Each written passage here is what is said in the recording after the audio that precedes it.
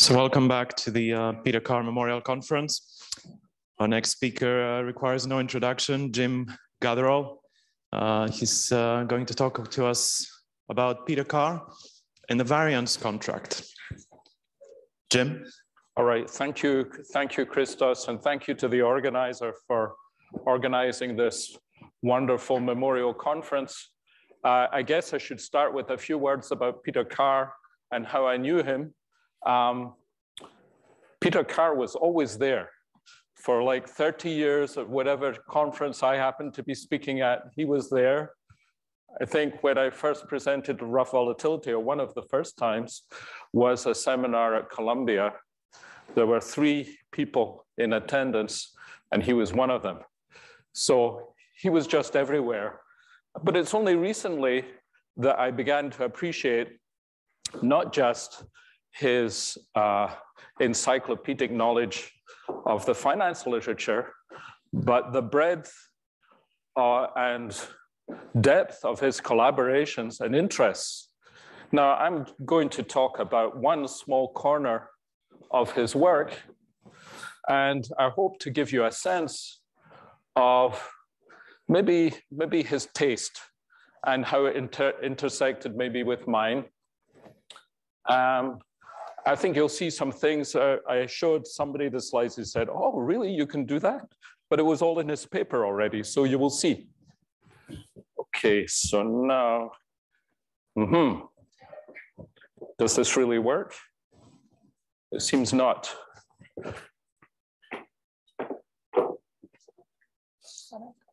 Okay. Oh yeah, okay, we're good. So here's what I'm going to talk about. We're going to start off with the Carr spanning formula. You've seen this many times, but no harm in repeating it. I'm going to treat this almost like a Baruch lecture. In other words, it will be at a pretty elementary level. And the main tools will be, as I like to say to my students, Ito's lemma and integration by parts. So, sorry? Sorry, I can't, I'm sorry, I really can't hear. Oh, will there be a test? Afterwards, over lunch.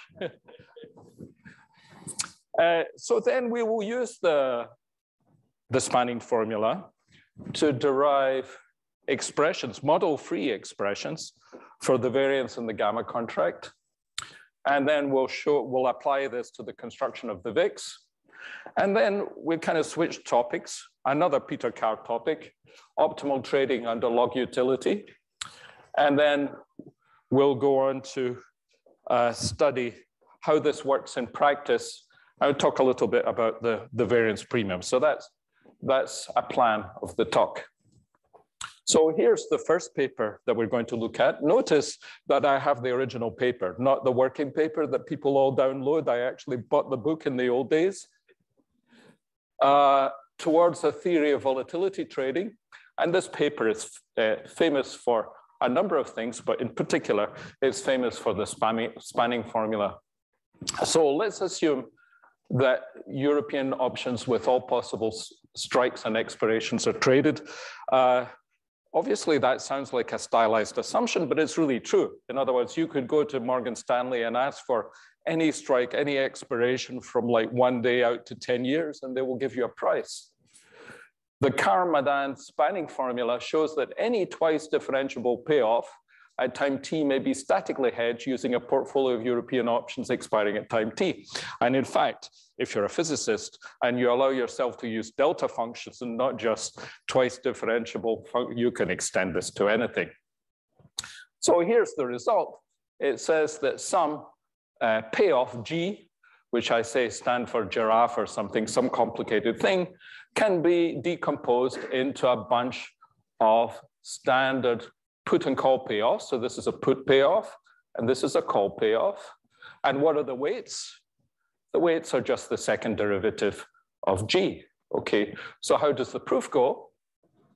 Well, you decompose G into its components using the delta function. Just integral of the function with respect to the delta function, and then you split this thing into two, and then integrate by parts, okay? Integrate by parts once, you get this term from here, and you get that term from there, and then we integrate by parts again, and then the result pops out, because we see that here we have something that's just f minus t, f minus s rather, and so we get a model-free, at least for, we get a model-free decomposition of the payoff. So it shows how to decompose any payoff, giraffe, into hockey stick payoffs. In particular, any such payoff can be hedged with a static position in European vanilla options and forward contracts. So this is your position in the forward contract, and this is your position in standard European options. Now, what's the fair value of this payoff?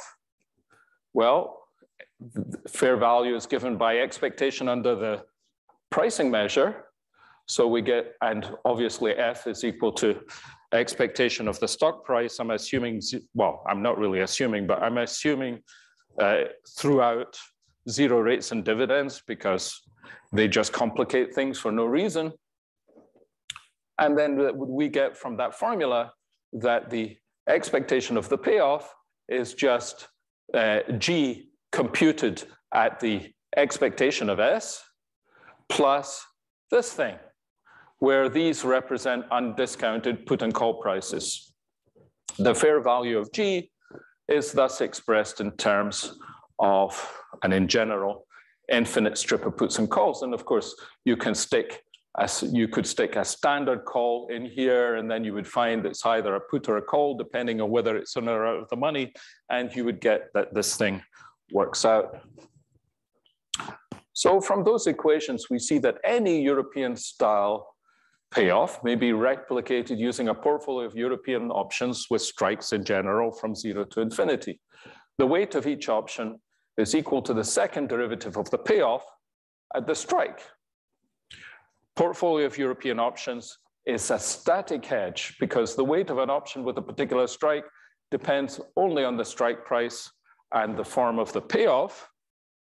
Let me go here so I can point towards you, and the form of the payoff, and not on time or the level of the stock price. And the decomposition is completely model independent. Now, consider a contract whose payoff is the log. And of course, you've seen this story many times, but let's tell the story again. Then the second derivative of that payoff, the log is 1 over s squared minus 1 over s squared. So then we get that the expectation of the log contract is just a strip of puts and calls with weights minus 1 over k squared. So rewriting that in terms of the log strike variable, which I think looks more elegant, or at least it looks more suggestive, because people get kind of worried when they see weights of 1 over k squared and they say, well, what happens when k goes to 0? Well, when we write it this way, we see there's no problem. When everything's written in terms of the log strike, everything looks nice and symmetric. And we see it's basically an integral of Q, where Q is the price of an out of the money option. So these are out of the money options expressed in terms of percentage of the strike price. So again, assuming 0 rates and dividends, then expectation of ST is just S naught, and so on and so forth. Now, with that assumption, let's compute path by path. What is log ST over F, which is the payoff of the log contract? Well, log ST over S, I like to call this the fundamental theorem of integral calculus, namely the integral is the sum of the bits. So integral from naught to t of the changes in the log spot. Well, what is that? That's just Ito's lemma. That gives me ds over s minus vt over 2. Well, the second term This is obviously -1/2 the quadratic variation. We see it's a random variable. And what is this? Well, this is a hedging strategy. What is the hedging strategy? Well, you can see from the P&L of each step is just 1/s times ds. So this is the hedging strategy that says always hold $1 in stock. So if the stock price goes down or the stock price goes up, buy or sell so that you're always holding $1. So obviously, this is a model-independent hedging strategy. So the second term, as I said before, is immediately recognizable as half of the quadratic variation. And the first term represents the payoff of a strategy, which involves maintaining a constant dollar amount in stock. Now, since the log payoff on the left-hand side can be hedged using a portfolio of European options, we exhibited what it is. It follows that quadratic variation may be replicated in a completely model-independent way, so long as the stock price process is a diffusion. In particular, volatility may be stochastic or deterministic, and that equation still applies. So basically, we have completely model-independent result here. I think it's the most, for me, it's the most beautiful thing. Now, taking the risk-neutral expectation of that last expression, we get that the expectation of quadratic variation is given by twice the strip of out-of-the-money options. It's given by the value of an infinite strip of European options in a completely model-independent way, so long as the underlying process is a diffusion. Well, you probably know already that I hate jumps. I mean, Peter Carr, he kind of liked jumps. Well, it's unclear whether he liked them or he was willing to accommodate them. But anyway, he liked using jumps. I hate jumps. So I'm willing to accept that this diffusion assumption is a good one. Now, what's the main application of this, or one important application of this? In 2004, the CBOE listed futures on the VIX, which is, as you know, is an implied volatility index, commonly known as the fear index. You'll see in a minute why. Originally, the VIX computation was designed to mimic the implied volatility of an at-the-money one-month option on the OEX index. It did this in a kind of complicated way. And then the CBOE changed the VIX computation. They said, CBOE is changing VIX to provide a more precise and robust measure of expected market volatility and to create a viable underlying index for tradable volatility products. Now, what did that mean? Well, obviously what it meant was they're using that formula with Q in it. Now, I don't know whether Peter Carr was advising CBOE. I wouldn't be surprised if he was consulting for them, but I don't know the history of this. Maybe somebody can tell me over coffee whether he was a consultant to them. Anyway, here's the revised VIX definition from the white paper, and you can see it's just a straight discretization of the formula that I projected up before, with big Q instead of little q, but that's because it's in terms of strike rather than log strike. So it's a straightforward discretization of the variance log strip. And here's a graph of the history of the VIX. And you can see why people call it the fear index. It spikes up when something bad happens. So well, let's do a test online. Sébastien, what happened here? The internet bubble crashed first, I guess, in 2006. So we would have 2008. 2008. Afterwards, oh, you're thinking of 08? Yeah, this one, 08. Yeah, I forgive you. The letters are small. And what about this one? So you can recover. What about this one here? So we have a post-COVID. Yeah, COVID, excellent. So we see these huge spikes. Whenever something nasty happens in the market, we see these huge spikes in the VIX. And interestingly, since 2013, more Vega is traded in VIX and VIX options than is traded in the S&P, which is itself the most liquid, the biggest option market in the world, I believe. So basically, VIX is the place where people hedge volatility risk. Here's a graph showing the growth and activity in the VIX market. So that Peter Carr paper was written in 2004, I think. So this is 0, and then whoom, huge activity in both in terms of open interest and volume on VIX futures. Now, let's do something interesting, which I know was a favorite of Peter Carr's. When Peter Carr, maybe 20 years ago, I guess 15, 20 years ago when he was talking about this, he always used to love talking about corridor variance. Well, consider a contract whose payoff is this one. So G for corridor, and it looks complicated, but forget these things. These things are just extrapolations. What it is basically just the log contract, but only where chopped up so that S lies in the interval between K minus, the low strike, and K plus, the high strike. So it's just a log contract in the inner interval, linearly extrapolated. Then GC and GC prime are continuous, and G double prime is exactly the same thing that we had before, except it's restricted to the interval.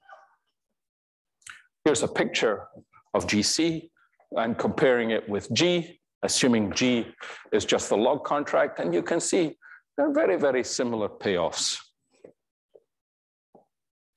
How do you hedge it? You hedge it exactly the same way. I mean, you can go through the math, which I'm not going to do, but you hedge it exactly the same way. Whenever S is between K minus and K plus, you just keep rehedging so that you maintain $1 in the stock. When it goes below K minus or above K plus, you basically stop doing anything, and you have this log strip that corresponds to that payoff. So what is the log strip? Well, the log strip is precisely the same log strip, except it only has options between K minus and K plus. So it's the same story as before, except we've restricted everything to this interval. What does that contract pay? It pays instantaneous variance so long as the spot is between K minus and K plus. If the spot goes below K minus, it doesn't pay anything. If the spot goes above K plus, it doesn't pay anything. Now that we know how to make a corridor variance swap, let's start trading. Let's do a forward starting corridor variance swap. Well, how do we do that? In other words, let's have a contract that pays instantaneous variance, conditional on the stock price being between K minus and K plus, and conditional on the time being between T minus and T plus. Well, this is just a spread, obviously. And what do we get? We get that this is twice the calendar spread, out of the money options out to T plus, and out of the money options out to T minus. In this way, we can trade instantaneous variance conditional on S being in this interval and T being in that interval. I call this a localized variance contract. You can see where I'm going with this. It sounds like Dupier's local variance, but it's not quite. It's localized. It's integrated in both dimensions. An immediate practical corollary to this is the local variance surfaces should be as smooth as possible. Why?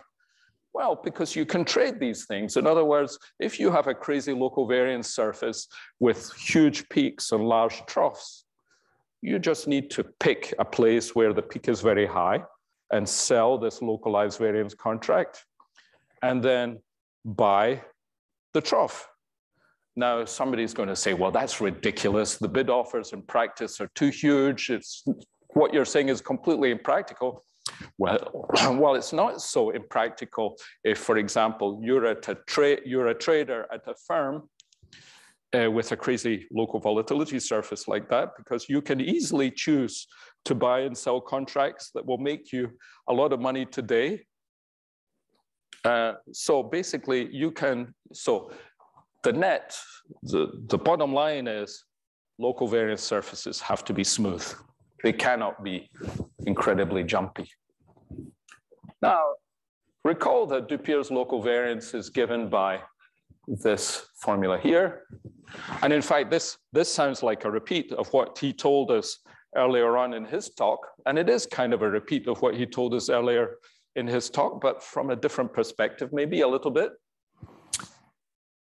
So let t plus and t minus go to t. In other words, very close. So we do a very tiny localized variance swap and let k plus and minus go to k.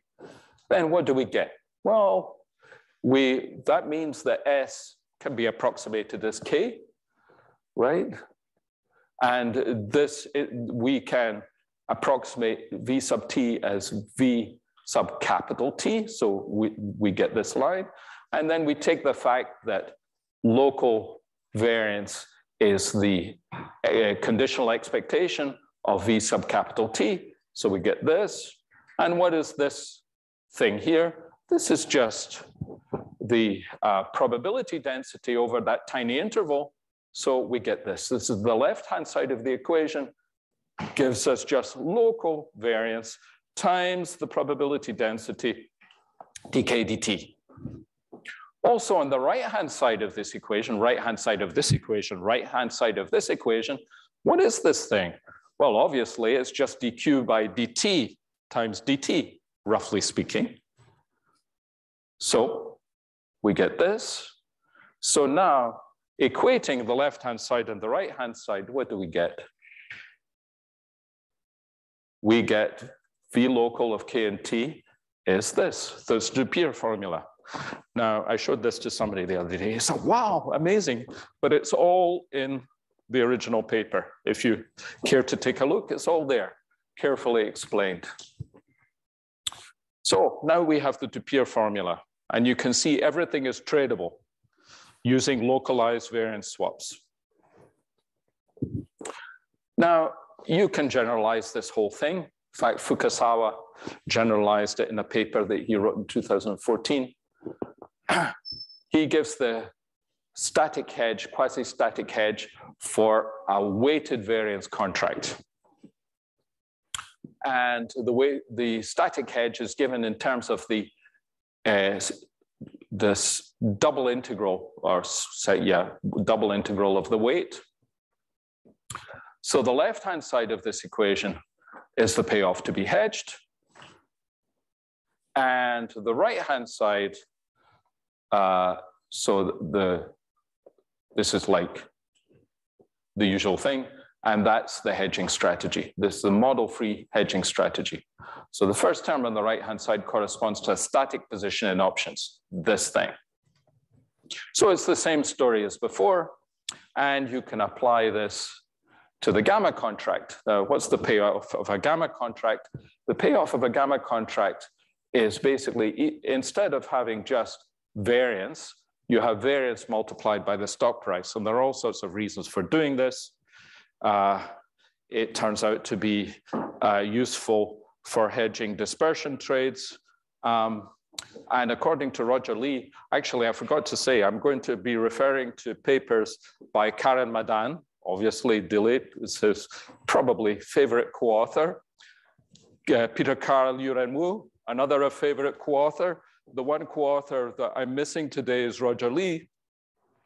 And because I didn't find papers appropriate for my talk, but obviously he was involved in all this as well. So I'm not leaving him out deliberately. It's just, it didn't fit nicely into this talk, but he wrote a nice article on the gamma contract in the Encyclopedia of Quantitative Finance, if you want to take a look.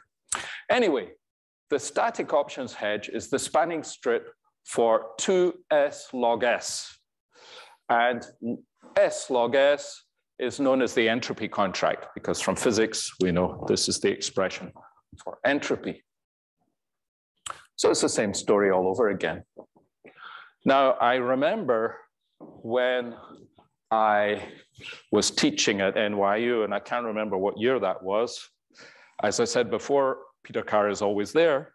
So he was at the back of my lecture, and when I projected up this formula, he said, "Where did you get that from?" So he was absolutely fascinated by this formula here, namely that you can, amazingly, kind of amazing, that you can express the integrated variance, the expectation of integrated variance, or variance contract, as I call it, as an integral over Black-Scholes implied vols, right? So it's just the integral of Black-Scholes implied vols with respect to Gaussian kernel. And well, an interesting thing about this formula also is immediately imagine doing like, what do you call that? WKB or whatever you really call it. So just doing maximum likelihood on this thing and ask yourself, okay, where does this distribution peak? This distribution peaks at z equals 0. And z in this case is equal to d minus. So the first order approximation for this story would be that the fair value of the variance contract is given by implied vol evaluated at d minus. And we know actually this is not that terrible, not very good, but not a terrible approximation for the value of the variance swap. You can do the same thing for the gamma swap, and you get exactly the same formula, except G minus is replaced by G plus. So again, you can do the same thing and say, okay, what's the first approximation to the value of the gamma contract? It's given by the Black-Scholes implied vol squared evaluated at D plus, which is obviously on the other side of 0. So in particular, if we have a parameterization of the volatility smile, such as SVI, computing the fair value of the covariance contract is straightforward. What do I mean by covariance contract? I mean the leverage contract, which is gamma minus variance. And why is that obvious? Well, because gamma is giving you the expectation of the product of the stock, the spot and the log spot, and variance is giving you the log spot. The expectation of S over F on its own is just 1. So you can see that by taking the difference, you're getting the value of the fair value of covariance of these two things. So in particular, if there's no covariance of variance and spot, the gamma contract is equal to the variance contract. So we can already do lots of things here. Now, there's another paper that I only discovered recently. It was pointed out to me by a guy called Misha Fomitsky at Volodynamics, and he got interested in optimal portfolios, optimal option portfolios. So I wasn't aware of this paper, but I learned a lot by studying it. So let me go briefly through the argument. Consider investing some initial wealth in a derivative claim. So what's the value of my portfolio? It's going to be the expectation under Q, which is the pricing measure of F. And expected utility is given by the integral with respect to utility of, with respect to the pricing, the physical measure. Now find the F that maximizes U, okay? So we write down the Lagrangian. So it's constrained maximization. And then the first order condition, it's easy to see from here, is just that lambda should be rho p over rho q u prime. So basically, lambda is given by the marginal utility. And so integrating with respect to S, integrate that with respect to S, you get lambda because it's a density, integrate that. So there we get. So then solving this thing for F gives you a closed form formula for the optimal option portfolio as a function of your preferences, your utility function. That's kind of cute. Okay. Now, let's suppose we know our utility function. So now we're taking, everything so far was model-free and beautiful, but now we're going to maximally restrict our preferences. We're going to say we know we are log investors. So I'm going to quote Marco Avellaneda at this point. It's a sentence I love. It's a proverb that I love that he told me. Se non è vero, è ben trovato, which means if it's not true, it's a good story. So let me now tell a good story, a cute story, which of course may not be true. Now suppose that our representative investor I maximizes log W. In other words, we are Kelly investors. Since U is log W, that's easy to calculate. U prime is just 1 over W, and we get that 1 over F is lambda times the ratio of the densities. So rearranging and integrating gives us this thing. So the Kelly optimal derivative payoff is given by this formula here. So you can see that F, this Kelly optimal payoff, is given by the ratio of the physical density to the risk neutral density. So now, from now on, let S be S&P, which we're going to say is the growth optimal portfolio. In equilibrium, the market portfolio is optimal for the representative investor I. So we get that dP by dQ is just S capital T over ST. It's the simplest imaginable change of measure. This portfolio is called the long numeraire portfolio, named after a guy called Long, whose name I first encountered reading this paper, or the growth optimal portfolio. You find it all over benchmark option pricing and so on and so forth. So the change of measure is just the stock price. It's a Q martingale since S is a martingale under Q. The same result follows from the argument, originally due to Mark Davis, that in equilibrium, market option prices should be such that the utility of an optimal stock portfolio cannot be increased by trading options. So, you know, it was kind of confusing to me, this story before, but now we see it. Everything is pointing in the same direction. You cannot change the utility by trading options, tells you the optimal options portfolio is just the forward contract. So now, what about the drift? What about the equity premium? Well, the dynamics of the stock price under P are this. We don't know what mu is yet. What proportion pi of wealth W should be held in stock? Well, we have this for the change in wealth. Applying Ito's formula, we get that. Now let's maximize that with respect to this weight pi. Well, we found that pi is optimal. So we just maximizing this here, just taking the derivative with respect to pi, we see that utility is maximized if pi, the weight held in stock, is equal to mu over V. Now we found that pi is optimal, pi equal 1 is optimal, so we must have mu t is equal to Vt. So this means in this simple model of the world, that the equity risk premium, the extra return that investors require for taking on risk, is equal to instantaneous variance.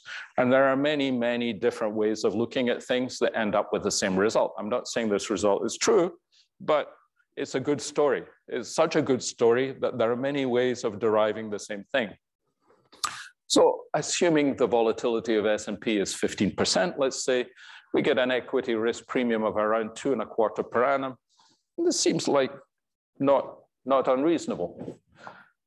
So in this simple framework, we know the change of measure dP by dQ is just S capital T over S little t. So we can get the P distribution knowing the Q distribution. Well, that's very reminiscent of Ross recovery, which Peter Carr was very, very interested in. In this case, we're fixing preferences. So it's not like we can recover without stating our preferences. That was the essence of Ross recovery. But Peter Carr and wrote a brilliant paper on this topic, which I'm not going to talk about, but you can look and see what he wrote here. And in that paper, they have exactly the same story going on, where basically equity risk premium is given by instantaneous variance. Now, let's just focus on the variance risk premium, which was the topic of lots of work that he did with Liu and Wu. And here's the paper, variance risk. I think it's the top-cited paper, one of his top-cited papers. We propose a direct and robust method for quantifying the variance risk premium. Well, we know what he's going to do. He's going to apply the spanning formula, and he's going to calculate the value of the log contract. So why do we trade variance? Well, banks buy variance to hedge short vega risk, or equivalently, they trade VIX, options or futures. Hedge funds sell variance to capture the variance risk premium. So basically, volatility arbitrage, which is what they call this, is not arbitrage at all, as we will soon see. It's just selling volatility. Selling volatility, as every neophyte trader knows, is a brilliant trade. For maybe 1 or 2 or 3 months, you sell at the money options and you delta hedge them. And every day you're up money. And then once in a while you lose everything and more, but that was okay. That was an act of God, so that's fine. So this is the way volatility arbitrage goes. So in their top-cited paper, they studied the variance premium, the amount that this short variance trade is expected to make.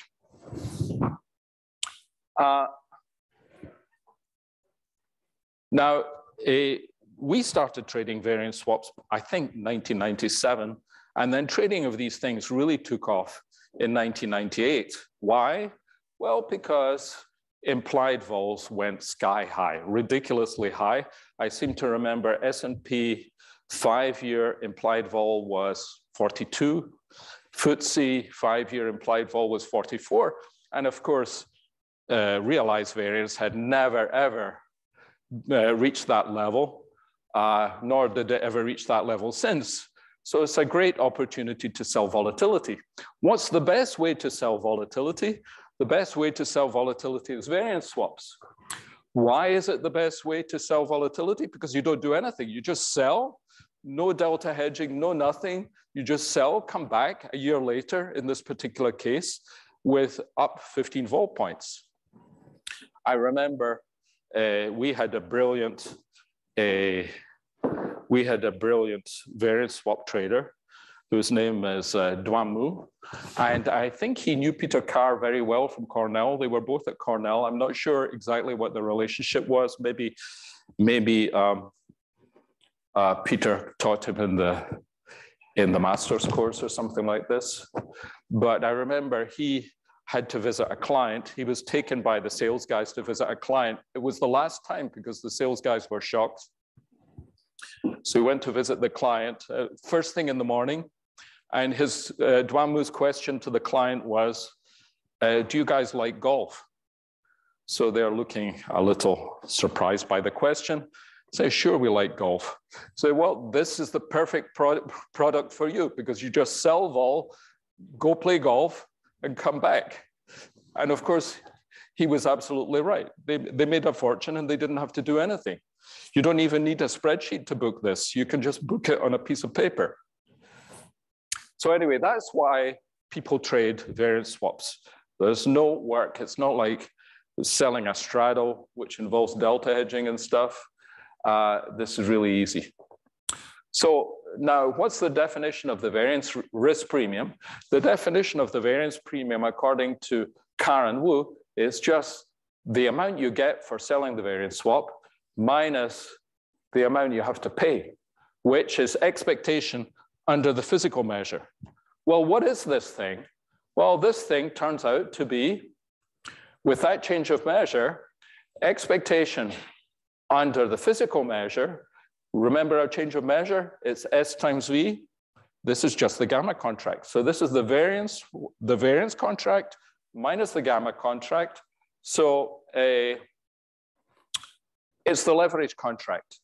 So the leverage contract basically gives us a precise measure of the variance risk premium under log utility. all of these components have model-free prices in terms of log and entropy contracts. So what is the empirical variance risk premium? Let's look at it. Well, this is exactly the story I just told. Here's the realized variance. So in other words, imagining that you sold a 30-day variance contract every day.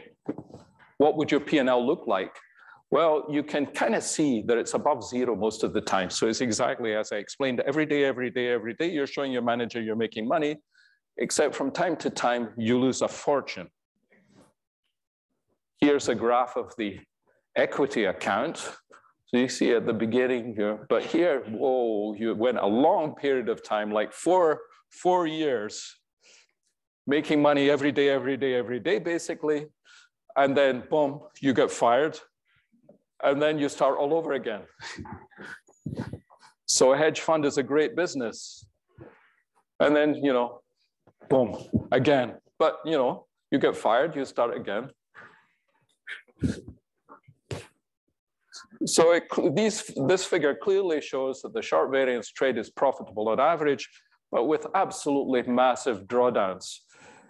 So here's a statistic.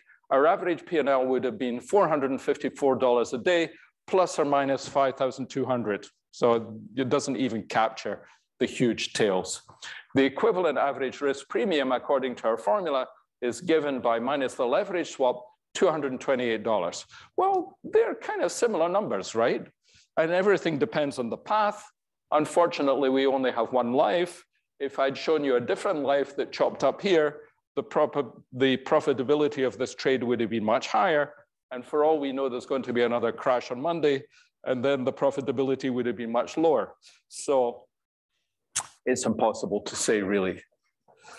So now let's repeat the regressions that Carr and Wu did.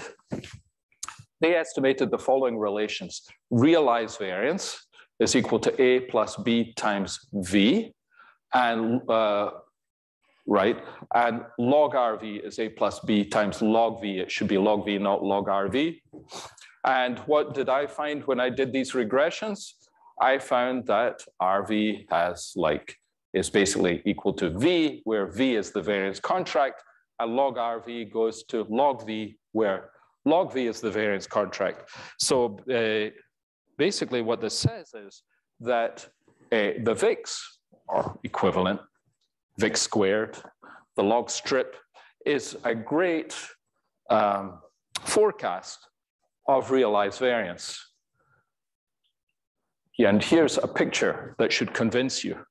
So this is kind of a backdoor justification of the kind of thing that Julien was trying to do yesterday with his model. Basically, if you can predict, you can't really show that you can predict realized variance. Realized variance is all over the place. According to me, it's rough, which means it goes kind of crazy. But you can see just from the picture that VIX squared is an incredibly good predictor of realized variance. The shape is exactly the same. Now, what's the time series of the leverage contract? Since I said the leverage contract is risk premium in the simple model of the world. In other words, what can we do with this story? Well, the answer is I don't know. But let's just, so we see the risk premium that you get for selling the variance contract can sometimes be huge. So it's kind of tempting to say, well, when the risk premium gets very high, just sell the variance swap. Let's see what happens if you do that. We probably can't predict spikes, but we can measure leverage. So why not sell variance only after a spike in leverage? So for example, suppose we only sell variance on days when the leverage contract breaches 0.0015. So I'm saying whenever it reaches this level, just sell the variance contract. Seems reasonable. What happens to you?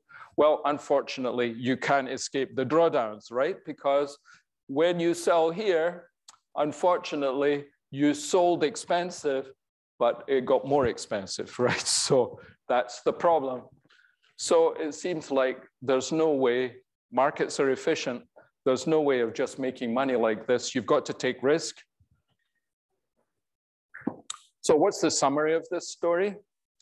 Using the Carr spanning formula, we computed various model-free quantities, including the variance contract and the gamma contract.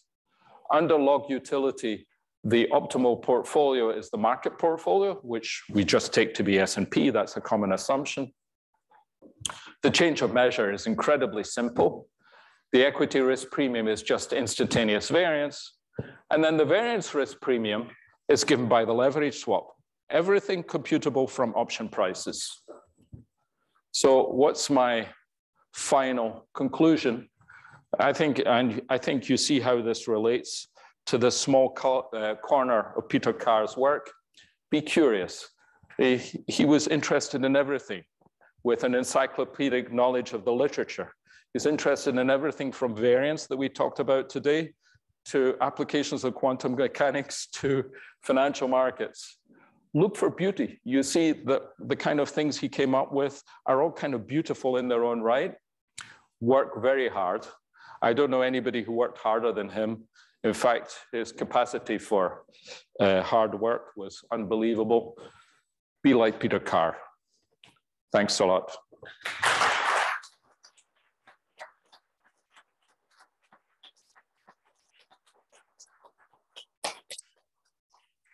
Wow, what a trip along the intersection of your interests in volatility and Peter Carr's interest in volatility. There was a very important technical question raised by the speaker that I want to come back to for the record. Does anyone in the audience know for a fact if Peter Carr advised the CBOE? Do we have any information? I'll take that as he didn't. Someone would have known. Any questions from the audience? I think we have a few online to come back to as well.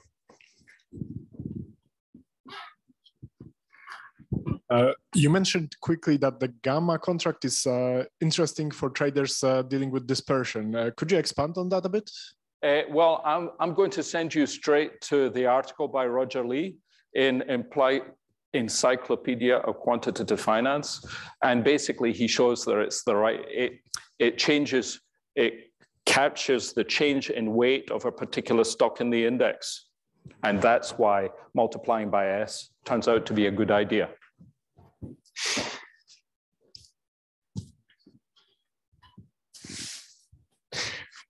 There are a few questions online. Okay. What is VIX in a pure jump model? Perhaps the square root of quadratic variation generated by jumps? Good information. She's answering the question. Yep. She says it was Goldman Sachs. Can we go up so we see? Who proposed VIX futures because they wanted to hedge their credit exposure. Credit exposure? Okay. Obviously sufficient to assume heterogeneous expectations to get a roll for options. In fact, with exponential utility, trade stock based on difference. I don't know. What is VIX in a pure jump model? Okay, well, that's an interesting question. For the answer to that question, you should go to my book, The Volatility Surface. And in fact, you will see that this formula, this VIX strip, is a very good formula, even in the presence of jumps, so long as the jumps are not too big. So what do we mean by not too big? We mean something of the order of less than 5% between resets.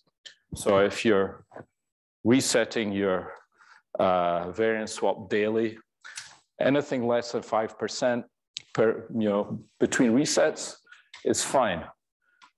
So again, we don't know what the true process is. We can argue whether there are or are not jumps, but the log strip is a good formula. And a comment by Heliette at the bottom. Very beautiful talk, Jim. And thank you indeed. If there are no more questions from the audience, thank you. Okay, thanks a lot, Christos.